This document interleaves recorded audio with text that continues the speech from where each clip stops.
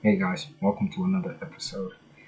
Kind of like talking to you guys about a lot of these topics because we no longer live in a physical world. We live more in a spiritual world. So, meaning if you're just out here about doing things without thinking, you know, you're gonna go, you're gonna reap those reap basically those consequences more faster. But in the sense where we live in a more spiritual world, is that you gotta understand yourself. You gotta kind of understand the environment you're in and the bigger environment that's being enforced, maybe the bigger environment that's being enforced on you, and how that has a total play on you, aka your little solar spirit signature in this little bigger pond of just signatures, basically. Alright, but on this episode, I want to talk about kind of shadow games. Or shadow games. What I mean by shadow games? A lot of us already kind of play shadow games, and we don't realize it, right? We're kind of playing a shadow game right now, but no one is losing in this. Hence, I'm giving you hopefully information, and hopefully all you're going to be is just your time and energy, which again gives you something. Period. But like hopefully if you guys take away what you take away, you get knowledge. If you don't, then it's all good. It's like win-win or lose. There's not really a loser or winner here. But shadow games. We play a lot of shadow games, meaning like play video games, even these like VR games and all these different type of things. All these count as shadow games. And especially a better way to explain it too would be tarot cards. Tarot cards, those are shadow games also. But also a lot of these, like just playing cards, just good old fashioned playing cards. Like, when you're just playing Big Two with your friends or Fish or War or whatever, those are like easy shadow games you guys get into every single time you guys play. And then other forms of shadow game too would be like Yu-Gi-Oh, Pokemon, Magic the Gathering, all of other types of things. So now that I kind of showed you what shadow games are, or kind of told you what shadow games are and how we kind of deal with them on the daily, like what is the point of shadow games? Okay, the point of shadow games is back then they were used to kind of weigh a person's soul against like whatever ka or ba what was like inside of them. So it's to weigh their own soul against the spirit that's inside them, or weigh their own spirit against the soul that's inside them, and to see which one is the light or the dark, right? And then once the creature is recognized or the evil in them is recognized, they would then put them in cards or stone tablets or whatever have you not. You even see the Pokeballs in the back. They would encapsulate them in these little like stupid things and put them away. Like they would just put them away because they're evil, they're cast away. And a lot of we still do this to these days with these haunted items that a priest or whatever are get done with after an exorcism and everything. They kind of just put them to the side or lock them up and just be like, yo, do not touch this. This is just like contains pure evil, right? Cool. So now, bring it to this century and everything. They have been show like bringing back these shadow games into society, but slowly, very very slowly. The first way they did it was children's card games. How stupid that sounds. But children's card games were the first way they introduced this. Were not the first way they introduced this. The first way they kind of got a lot of people back into shadow games, and board games and all that, like Snakes and Ladders and all that. These are shadow games. Every single time you play a game or induct into a shadow game, any type of game, even words, a word like when you're talking to someone, you guys are having a duel. You guys may not know it, but you guys are having a duel. So when someone throws an argument your way, let's just say you're throwing like an attack at them, they have a defense quick for your attack and a counter. So now you have to counter with their counter with a counter. What if they can say is better?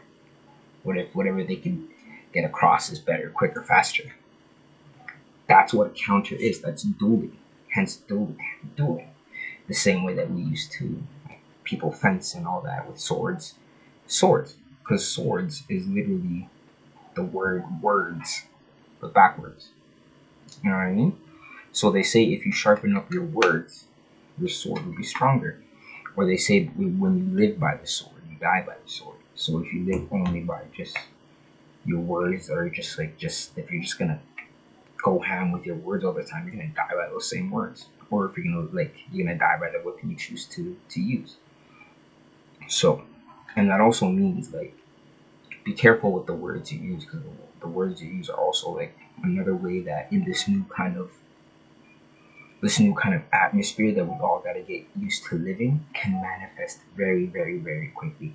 Can manifest very negative things or very positive things quickly, depending on what your energy signature is and like the intention behind it too. If you have a serious intention behind it, that thing will just be pulled down more faster because, like I told you, the dream on its own emotion. So the more you feel behind it, the more you pull it down here, manifest, and then you give it physical life after that. After that, it's going to start manifesting, finding ways to manifest. You know what I mean?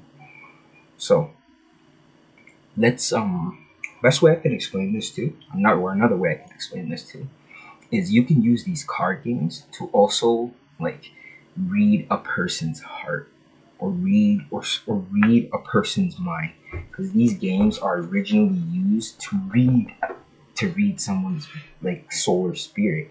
So these days you can still use these games to still read someone's soul or spirit.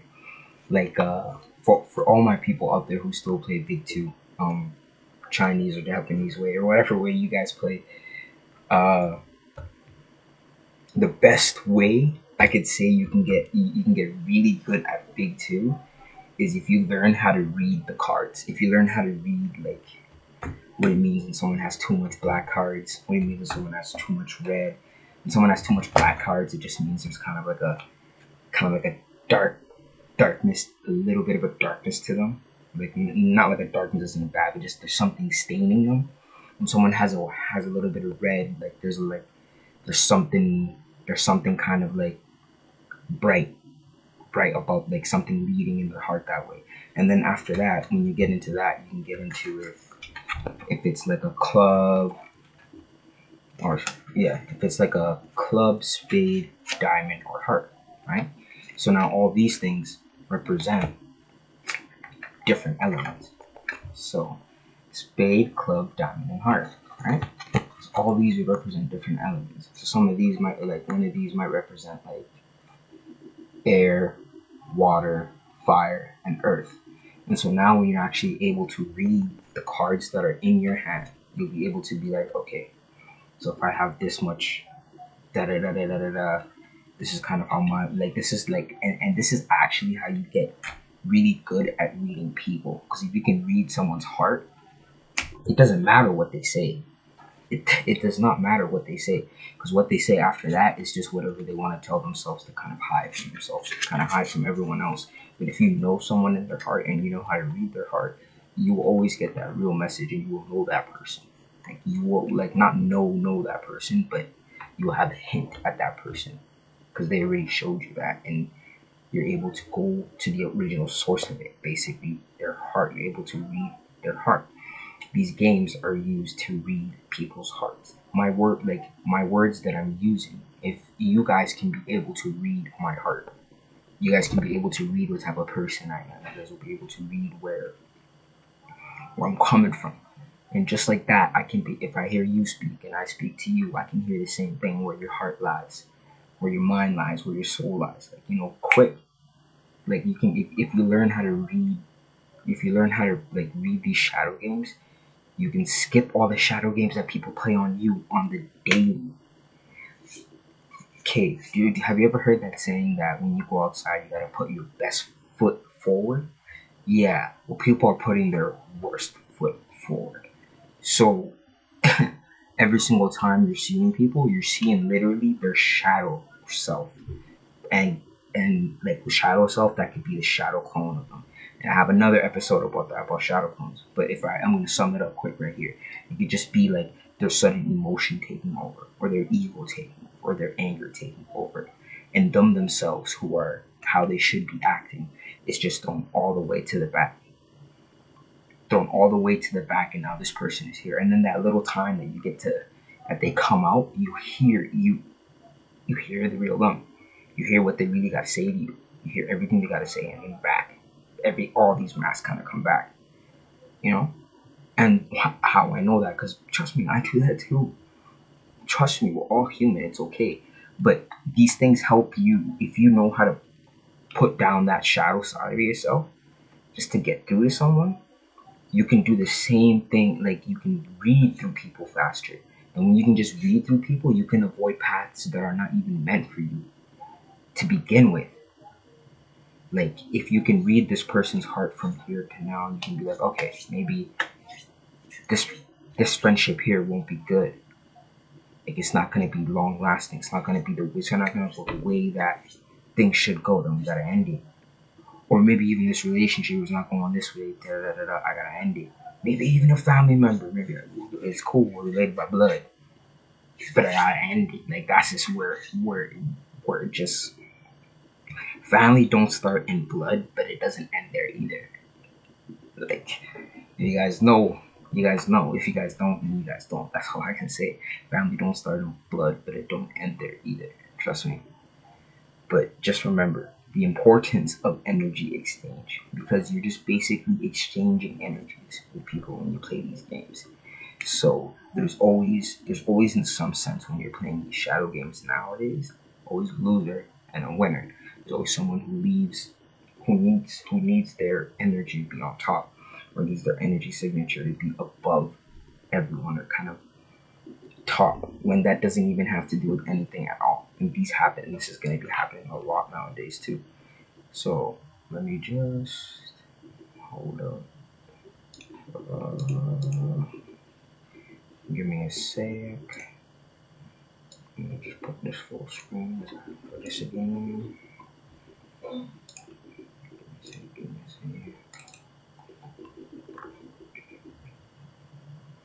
Okay. I found it. I got it. Okay. This chart here kind of helps a lot with the way people that we kind of like how these shadow games play and affect us. Let's just say you got like your aura is good. It's all like good. Your boundaries is all good, right? You're all good. You're all Gucci, right? Can you guys see? Yeah, okay, put it right there. Just say your boundaries is all good. You're all good. You're all Gucci, right? Right over here, right? Then let's just say you get into, like, let's just say you didn't do something at work. Your boss starts giving you heavy, just dookie over nothing, right? Just dookie over nothing. This is what's happening in exchange. This is you guys see the mouse? This right here is what's happening. The energy exchange that's happening. Let's just say this is you getting yelled at, and this is you, and this is him yelling all of that energy into you. And then at the same time, you're gonna go be the grounding force for that energy, or it's either you're gonna ground it in someone else, or you're either just gonna keep it compacted, right? Just keep it built in, and then that's when you start. That's when you start having porcupine energy. That's actually kind of funny. That's when you start having porcupine energy. That's actually the most, like, where it's just anger, where it's just every little thing will set you off. Just every little thing will just set you off. And then this one is for the people who think not talking at all helps the situation. No, it does not. Not talking is like the same thing as you're like doing, like you're just keeping it all in. And then on the other hand, when someone talks to you too much, this is on the receiving end of the energy you'll be on. You'll be absorbing all this energy coming in because someone's trying to voice their opinion to you, but you're thinking, yo, I'm gonna be quiet, it's gonna be okay. No, you're getting hit with all that, cool, but now later you're gonna be getting hit with this, and this is even worse because this comes in the form of, like, you don't even get to voice it. It's just gonna keep getting you away. Next time you try to do it, it's not even gonna come out correct anything, and then it just keeps It's just a backtrack. And then we have, trust me, then we have over here, like the overthinkers. Where is it? Because this is kind of where I'm at, where I'm just kind of like, where I think too much. Where was it? I think it's this one too. I think it's this one. Maybe. But just like if you overthink a lot of situations too, you're just kind of just like you're leaking out energy. You're just leaking out this energy, and you may not feel it like a punch. You may not feel it like anything, but trust me, when you try to actually get things done that's supposed to be like your favorite thing to do, oh, trust me, all that energy leaking is it's gonna start affecting you heavy. And even when you get back into these things, there's gonna be a lot of things holding you back because now, like, to be honest, a lot of people don't see it, but the people around them are playing mad shadow games. People who play the most people who play the people who play the most shadow games on us are the ones around us 24/7. Probably the only person you can legitimately know who does not play shadow games with you because you see their shadow themselves and their shadow and themselves and their shadow is the one your significant other. If you're around them like 24/7, or like if you're dating, if you're doing all that a lot, because you actually see when their shadow comes up, when they're like when their skill, like insecurity, everything comes up, and you help them you help mend their shadow, and they come through and everything. You're able to see those. You know what I mean? Everyone else kind of has a perception of where they think that, and even the relationship for even parents, because parents even do that. Parents even do that, and you can also say friends and family do that, but to an extent, everyone is giving you this kind of like half-ass shadow, half-ass shadow games things. Like, they're still trying to throw you off. Everybody still wants to throw you off somehow, some way. They don't want you on your like, and don't you don't have to take this all personal. I don't take this all personal, but just know that if you do go out there into the world and you kind of see the internet or kind of see people do things on the street or let certain things kind of touch you in the heart, this is just shadow games because it starts playing on those insecurities or the shadows of yourself. It starts playing on those little things that kind of hurt you. You know what I mean? Like basically, like you see all these help gurus online and everything. Like help gurus are help gurus, of course. And I'm kind of doing kind of the same thing, but a lot of help gurus actually try to like keep you in your shadow and not try to break you out of it. Try to keep you in that cycle and try to just keep you coming back, and then eventually they'll make you buy a product and all that and everything. Like there's always a game to this. That's why it's called shadow games. Like it's a game to it. Some people just want to actually help you break the cycle because you can actually, like, imagine building an empire and then helping others set up their empire, and then that bigger empire is the thing that's going to be like taking over together, like doing things faster, bigger, like because it's faster alone but further together. Trust me, it's faster alone but way further together. But yeah, so like I explained, how just getting into like any little disagreement or anything, these are kind of little shadow games we do too. But even online, even you reacting to videos and everything, these are kind of shadow games because people are looking to pull a certain reaction out of you or a certain thing out of you.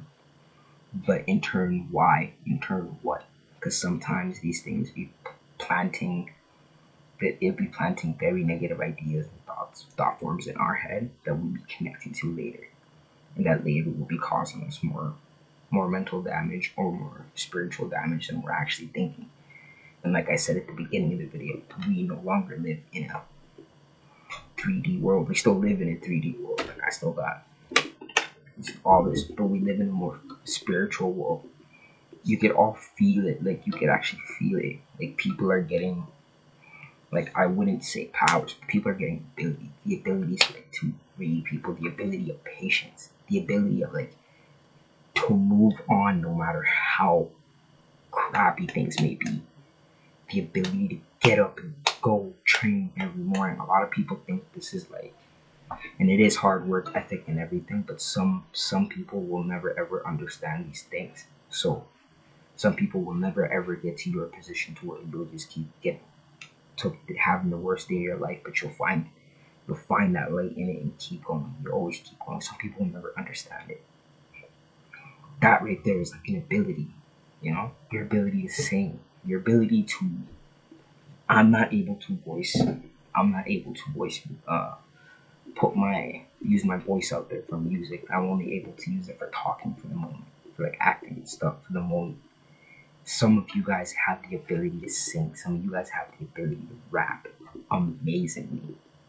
Amazingly. I mean amazingly. I mean y'all would actually, the stories you guys would actually, the lives you guys would change, the stories. You guys is art. See, a lot of you guys are into art, even like art in any form, music, anything, painting, anything. All these things can kind of, it's in a self-expression. It's an expression of your ability. A lot of people may not have your ability. You may meet people who have the same ability as you. That's the whole point of this, is to kind of gather and kind of work on it, hone your ability, train through it, get ready for whatever's coming, like for after, because there's clearly more to this journey than just this life. Everyone knows that. Some people may not want to believe it, and that's okay. That's their right. That's their choice. Free will, remember? And if you don't believe in free will, then like you're kind of executing it, but that's for another day. But still, you know what I mean? Everyone has their choice. So we all know there's more to this and everything. So why not do everything you gotta do here while you're here? Execute your abilities that you can execute. Find the abilities that you never knew you even had.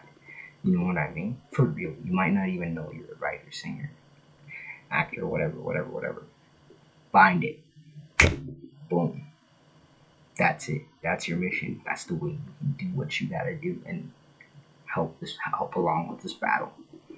Like, help along with this ongoing spiritual war, because there is an ongoing spiritual war, and I know all of us kind of feel it in some sense, where it's like maybe good versus bad in our subjective eyes, but to other entities this is what it is, absolutely, but to us it's different, right? So you can do your part about this war, even being human, 3D, being stuck in a body, we can still do our part. And the way you can tell that we can still do our part, because this part is just used to control. Like, it's like the first person perspective. The first person perspective you're seeing from, there has to be another person. Like, there has to be something else inside, because the wave is just weird. It's like it's listening. You know what I mean? Your body's listening to you, reacting to you. Like, then you can feel things to such levels that like from within too, and not even show it physically outside. So I tell you, there's more. Like, this world is more spiritual now than it's getting to be more spiritual now than I think ever. To be honest, like I think back then it was like the beginning ages of it opening up, cracking that book open. But now we're actually we went through the mess, but we're transitioning into the golden age. So the golden age should be a really, really different. It's kind of golden because your soul's golden. Your soul doesn't want to like it's not no second place,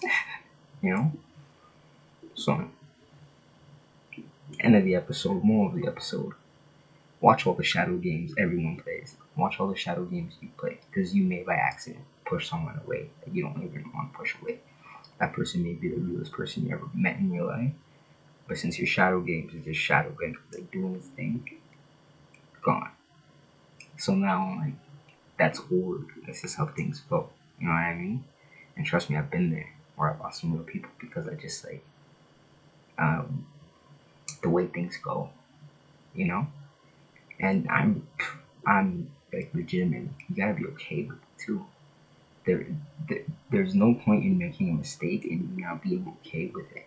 You gotta at least stand behind it. Stand behind what you did. Like, So stand behind it. Stop playing these shadow games. Stop shifting the blame. You did what you did. Accountability. That's basically what kind of the moral of the story is. Accountability. Because shadow games just means you're accountable for your actions, and there's no need for you to get in these games with using your shadow all the time, because there's no need to use your shadow all the time. Like, you don't need it no more, because now you're just using your soul just to shine, just to do its work. Yeah, it just does its thing. It doesn't need no other forms of outlets to fake it, to make it. Yeah. Well, catch you guys on the next episode. Have a good night.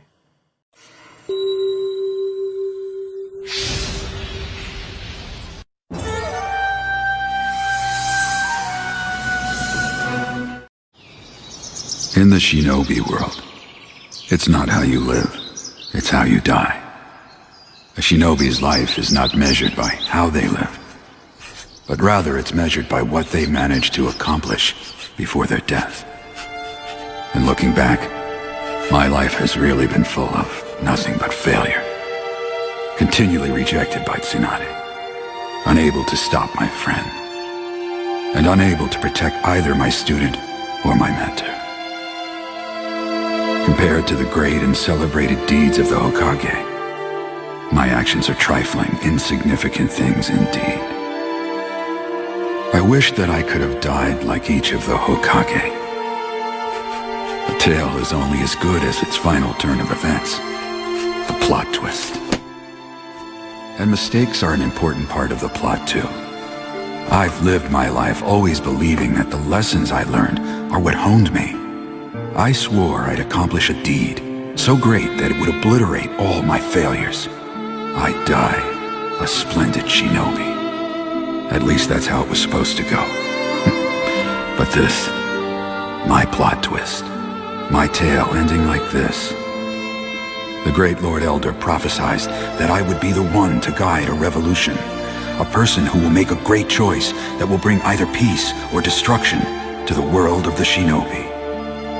I thought I would defeat pain, stop the Akatsuki, and save the world from destruction. But in the end, I failed that too. How pitiful. How sad that this will be the ending twist to the tale of Jiraiya the Gallant. What a worthless story it turned out to be. Never going back on your word, no matter what.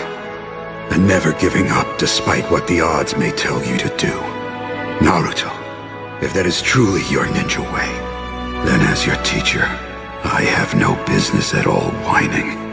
Because, as everyone knows, a student inherits his ninja way from his teacher. Right, Naruto? The tale of Jiraiya the Gallant. Well, now it'll end a bit better, I hope. The final chapter. I'll call it Frog at the Bottom of the Well drifts off into the great ocean.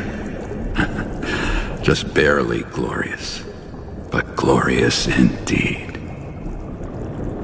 Now, I suppose it's about time I put down my pen. Oh, that's right. What should I name the sequel? I wonder. Let's see. The Tale of Naruto Uzumaki. Yes, that has a nice ring to it.